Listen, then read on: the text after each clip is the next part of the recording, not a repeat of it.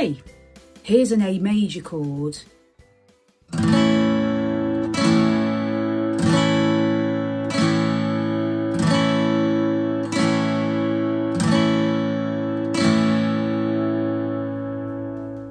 And remember, with the A major chord, we don't pick the low, thick E string. We start from the open A string. So there's a good tip for you. That's how you remember the A major chord and the A minor chord coming up.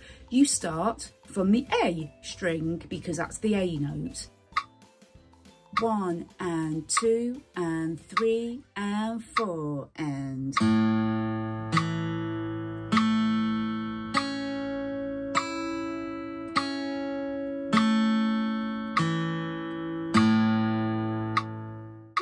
and 2 and 3 and 4 and down,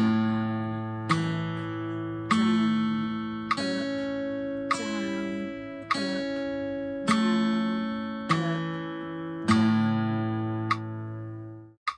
and 1 and 2 and 3 and 4. Let's 1.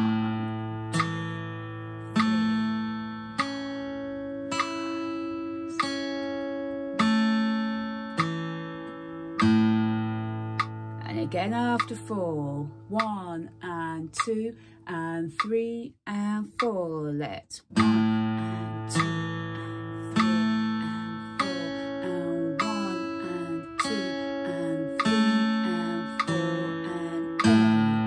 and A major.